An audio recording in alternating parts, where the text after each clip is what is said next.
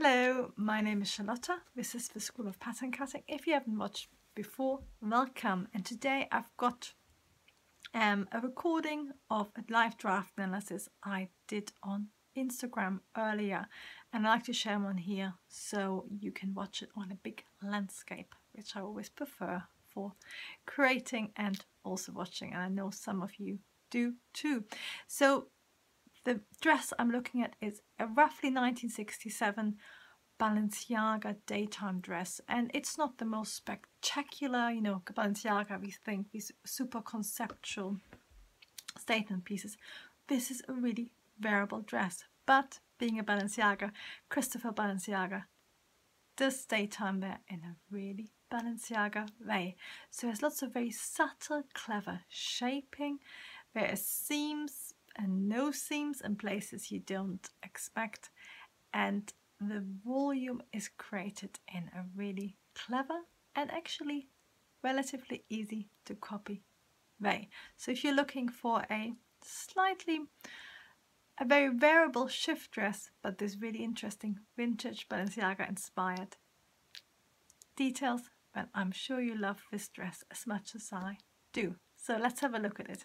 This is the back view, and it's got the really interesting sort of slight bit of volume there, and then it's being shaped with a belt, and there's a French name for this belt and I've forgotten it.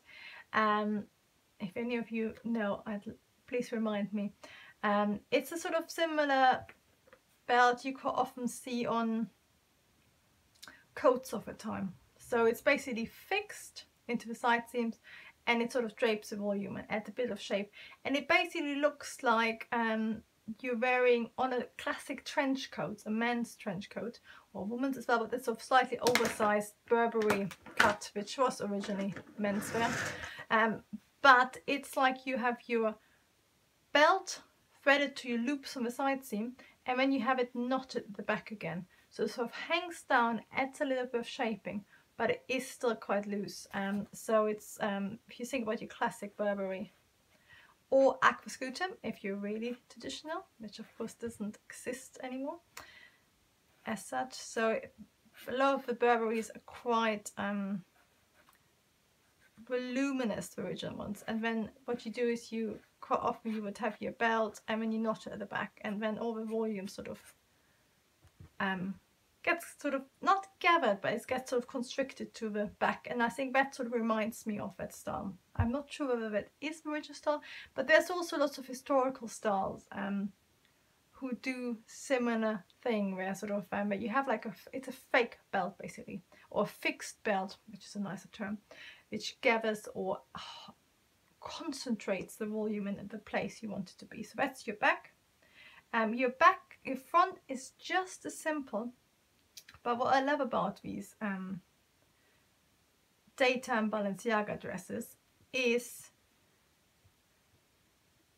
what dart shaping and pleats and seams there are really considered and very elegant. So this I've seen on quite a few of dresses of his time by him, is this angled dart.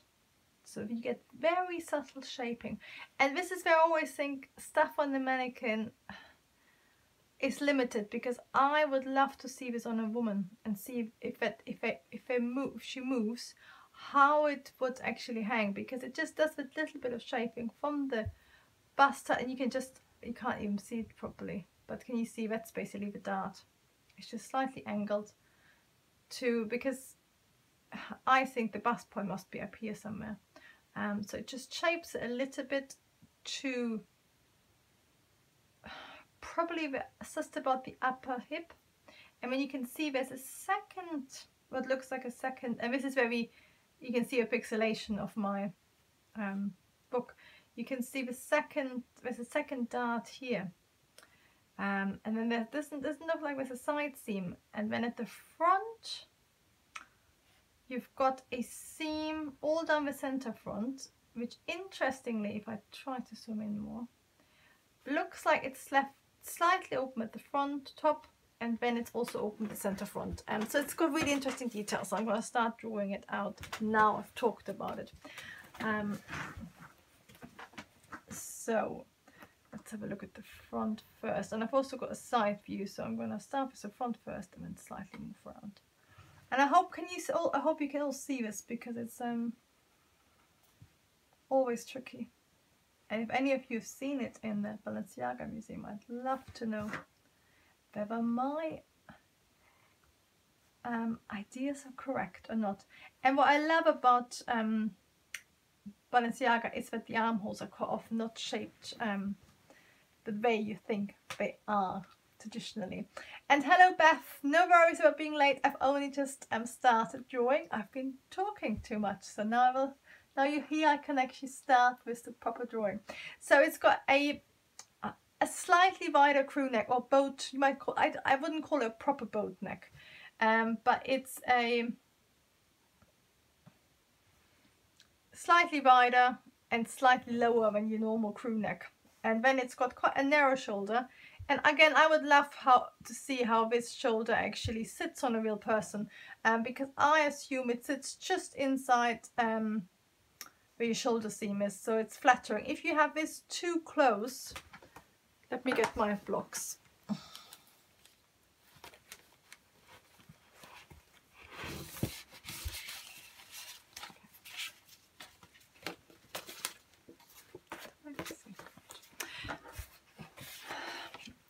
If you have this too close to the edge, like your armhole, I think it's going to look really unflattering. I always think it makes, at least it makes me very heavy. I think it's always when you have a style like that, if you move in, it's much more flattering. Otherwise, it just looks a bit heavy. And there are certain brands where I can just see it's not, this is like just talking high street brands, but I can tell it's not made for me because the shoulder is in the wrong place. And then it makes me look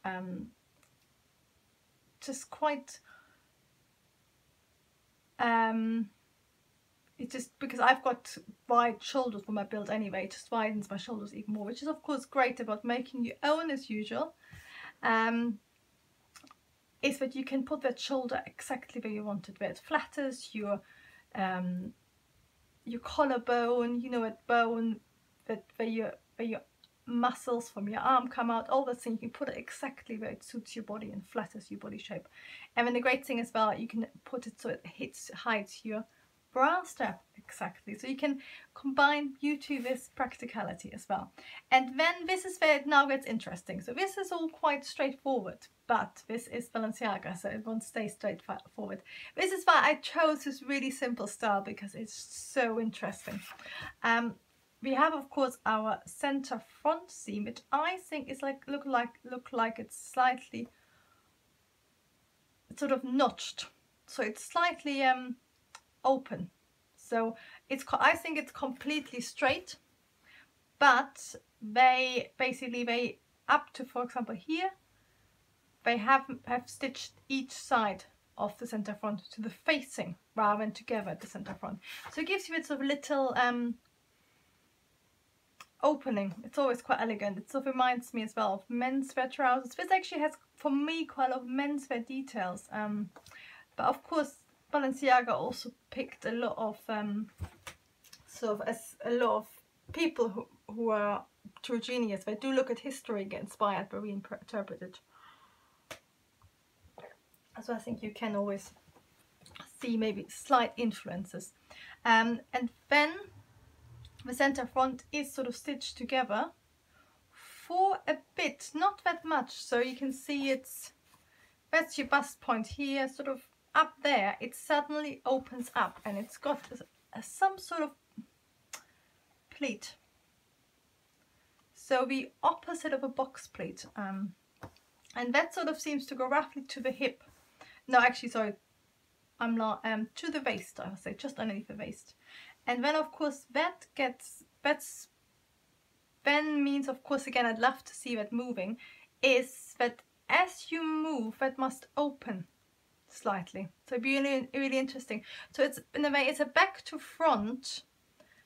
You know how you get a pleat on shirts?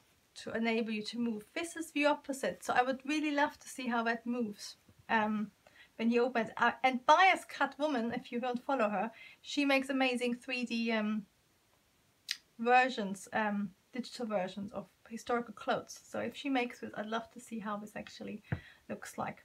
And then if your bust point is here, you got, I don't think he's used, it's definitely not a fitted garment, but he's used some of bust shaping, and a little bit of waist shaping as well to create these two darts which go roughly to the upper hip, I think. So from here to here. And then this is going to be slightly tricky to draw. The armhole actually is not a normal shape, it's angled. And I'm going to show you the side view so you can see it as well. Can you see how it looks like? So again, what is quite fascinating, so you can see it's the angled and then it angles back into a beautiful back. But what is quite interesting, where it hits that corner, there's actually either another dart, I think it's a dart. On here you can only see the top of it, but in the other image you can actually see it's another dart, which is exactly the same length as these. So that is your shaping basically. So that is, so it's not a complete straight dress. There is, if you think about, that's your basic bodice block, which has shaping here for the waist, it's got your bust shaping, and it's also got shaping the side seam. So we know there's no side seam. If you look at our side view, absolutely no side seam. And even more excitingly, for us pattern nerds, oh no, there is a center back seam. I thought there might have been none. I would have gotten really excited. And I think you might be able to get away without a center back seam, but I wouldn't want to tell Christopher Balenciaga how to do things, so we're gonna do it his way. So there's just two pattern pieces basically, and they're combined at the sides, and therefore, because we're missing that side seam where we're doing our shaping, therefore Balenciaga adds some of the side seam shaping, not all of it, into another dart slightly more forward. So I think that is along this line, roughly where your notches. But what is really fascinating, but can you see this? And now this is, but it might just be how it's hanging on the mannequin. It looks like the outer layer has a little bit more volume than the inner layer, but that might just be how it's laying. So I think it might have, because can you see even on here, you can see the outer layer sort of just hangs completely straight, and then there seems to be, maybe, I would imagine this is fully faced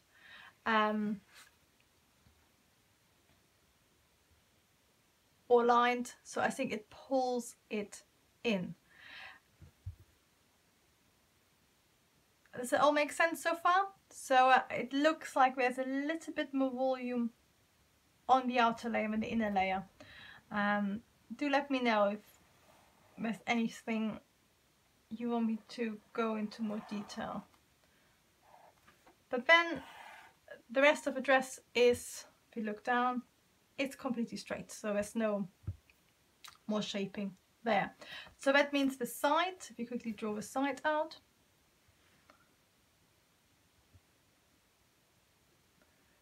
and I'm going to draw the mirror image because otherwise it's going to look confusing.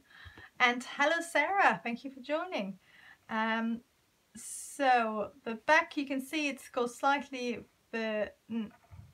and now if you know me already, you know I'm really bad at drawing sides, and I should have learned it by now. The front is basically, you can see it's a sort of normal armhole, and then you got that beautiful angle, and then at the front it just sort of, you can see this is actually the side, you can really see how clever shaping is, because what it does, instead of, if it was a shift dress, it just go down straight, but this goes in slightly. So this is what this dart and that dart does. It sort of very subtly shapes the fabric at the front and then at the back. And yes, this is back to front, so I'm drawing a mirror image of that, so it makes sense for my drawing. At the back you got this beautiful fixed belt, and if any of you know what it's called, do please let me know. I've forgotten what it's called. It's got a name. It's got a French name. I've worked for a French company, so I should know, but I have forgotten. Because if you also know me, you know I've got really bad short-term and long-term memory. But anyway, so you can see how we have our front seam there, and we're going to have our center back seam. And all the shaping of this dress, to make it slightly more fitted and for it to skim our bust line rather than be boxy. So this isn't actually boxy, it skims, and that's achieved through these darts, nothing else. And then the back, we got a little bit more shaping, but it's volume shaping. So the back is actually oversized, so you can see there's extra volume there. Not that much. It might actually just be, if you think about your back, so that sort of volume could be our dart. So I think it's just a little bit of extra volume. It might just be sort of maybe an inch, which doesn't actually continue all the way to the top by the look of it. So this might be draped. So if you did it for your normal one, what you could do is that you close your shoulder dart, and that would give you a little bit of volume, but it might be a bit too much because then it's completely straight. So this is one of those where you might actually just widen it a little bit and then put it on, and then you redraw it, that line, so it fits. But how it actually looks like, I'm going to try to fit it in here. So you got our center back seam again. And I suddenly had a thought, but I don't know how you get into this dress. So it could be that you either just put it on top over your hat, which isn't very usual for a time. And I know I just drawn the whole center back, so I need to draw my fixed belt. And as I mentioned at the beginning, this sort of belt it's a bit like what you use in trench coats. If you wear the sort of Burberry trench coat, it's a style where you wear oversized trench coat and then you knot your belt, and because it's held together by the loops on the side seam, it sort of concentrates all the volume in the back and pulls it. And that's basically what Balenciaga has done, and it's sort of used on jackets quite a lot, historical jackets. And if you know what I'm talking about, do please let me know. So you can see that is our back. So it's quite straightforward. It's a completely sort of straight.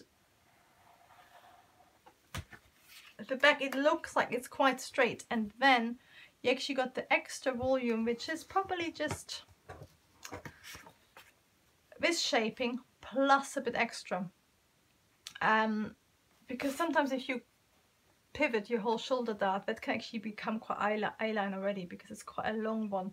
So it might be a bit of a mixture of pivoting the dart or just making it slightly wider and then redrawing that shoulder point to suit you, because of course you don't want it wider at the front. So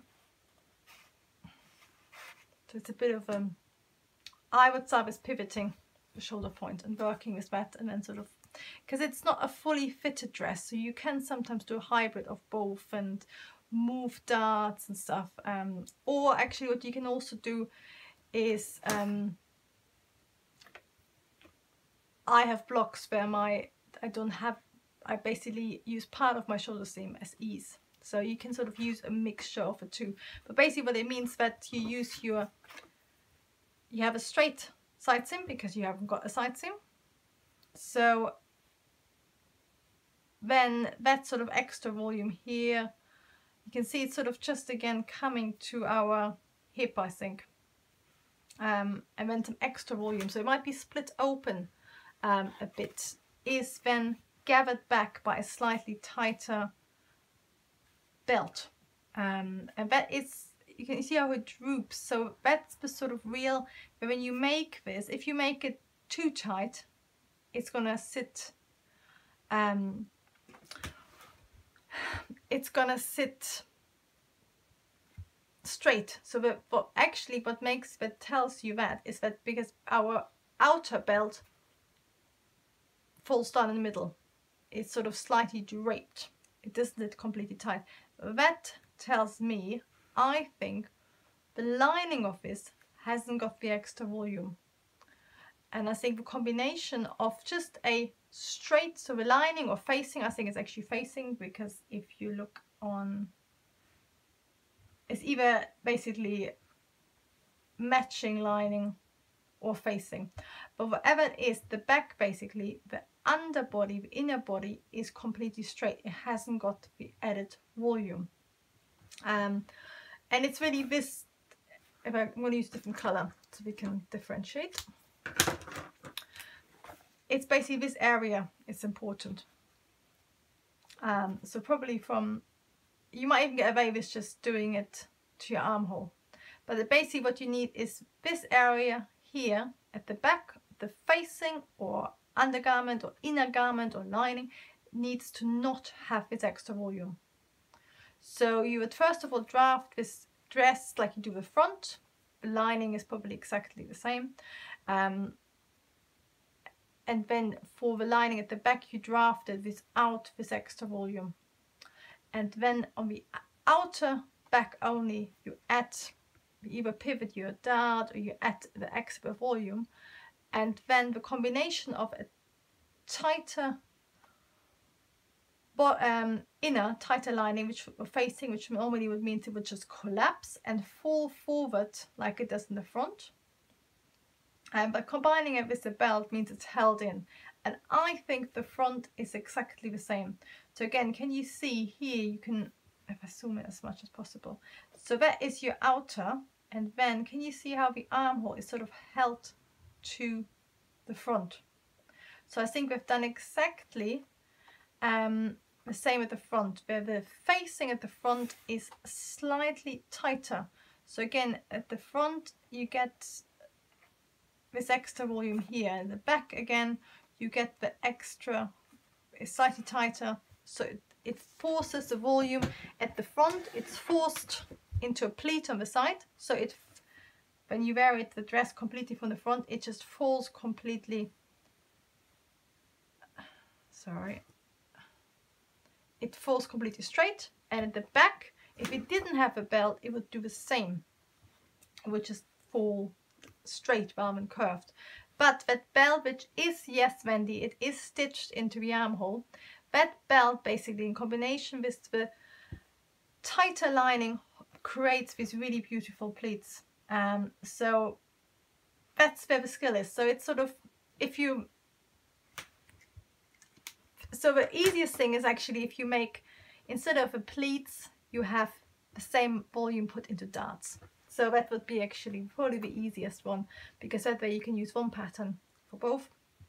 But then of course at the front it needs to be tighter. But that is actually how all this really clever volume is created, by having it fully lined and then using your lining or facing to force the volume to hang in different ways. So at the front it's being forced to become like a sort of pleat or sort of a fold, which then means the armhole you see at the front is actually a fold, so it folds back onto itself, which means you got a really beautiful straight edge rather than a curve. And in the back, probably a similar amount of volume is then by the designer of a fixed belt forced into these pleats. So it's really subtle, and if you just look at the dress, you think, yeah, it's still quite interesting. It's probably just I make a straight dress and then I just, I tie a belt around. And you know what? It might actually work, but that's always the beauty with pattern cutting. You can start things quite simple, where you literally cut a completely straight slip dress. No shaping at all, literally 2 rectangles. And then you start pulling it together at the back, and you maybe add a bit of shaping. So that would be this dress as it simples. But if you want to, you can do all this really subtle shaping, and of course somebody like Balenciaga probably would drape it all, and that's how you could create it most organically. But what I've been trying to do is basically sort of give you a route of how you could do the whole thing in flat pattern cutting. So you use part of your darts, but you angle it. You replace the side seam with another dart. So you just move your shaping towards the front, and then your part of your shaping, because we're not having a fully shaped garment, we're having a skimming dress, part of your shaping at the back is becoming that volume, and then the slip dress underneath is probably a bit more fitted because it doesn't have the pleats. And then of course the most intriguing element is that really fascinating center front pleat. So just to finish off, so the front has like, I think the front looks like that. So it's either all the way or it's something like this, and then it has like a pleat. So it looks like this. So as you move, it sort of opens up. So the opposite of a men's shirt at the back. But again, it sort of is so slightly historical. It reminds me slightly, you know, on, I'm not a costume designer or fashion historian, on, is it Tudor? Where you got all these opening ones and then they put different fabrics behind. This is a bit like that. So if you move, it will open up. And I would love to see this in motion, to see whether this is functional, so whether you actually, whether it opens up, or whether it purely adds a little bit of depth. So rather than just having a center front seam, which is, you know, this is Balenciaga after all, a little pleat adds a bit more interest. And to finish off, I'm quickly going to sketch out how the pattern piece roughly looks. So we've got our front, center front, and this is opposite on how I normally draw, of course. And then we've got our darts, and I think our darts are something like that. And then we got that sort of volume, and then you of course got a dart here on the outer, and then it just goes down, and then the back, again the back is complete. Is the back completely straight? I think the back armhole is completely more or less straight, and then it sort of gets pulled in, and then that's your center back. So you can see the whole, that's one pattern piece. It's just a center front and a center back seam, and then you got your belt attached there, and you got your sort of extra volume. You can see the extra volume doesn't actually go all the way to shoulder, so shoulders fitted, which is why I think it's sort of pivoted out of course it's draped if it's Balenciaga, but if you pattern cut it, you use some of your bust shape and your shoulder shaping to create that. But the whole thing is just one pattern piece you cut out as a pair, and this is how I think the Balenciaga summer dress might work. Of course, the great thing is about making your own. You can pick whatever details you want to inspire you. As always, Balenciaga doesn't disappoint. So I hope you enjoyed this draft analysis of Balenciaga as much as I loved looking and analyzing it. I'll be back again live on Instagram with another analysis, and I put the recording on here afterwards as well. If you ever have any questions, do head over to my Instagram and just comment or send me a DM with any questions or suggestions or comments. And if you want to learn pattern cutting with me, I'd love it. Do check out my 3-step system, which is also in the description. Which is a really good way to getting to know me and my way of teaching. But that's it for me today. Do please give me a thumbs up if you liked it, and thank you so much for watching. Bye!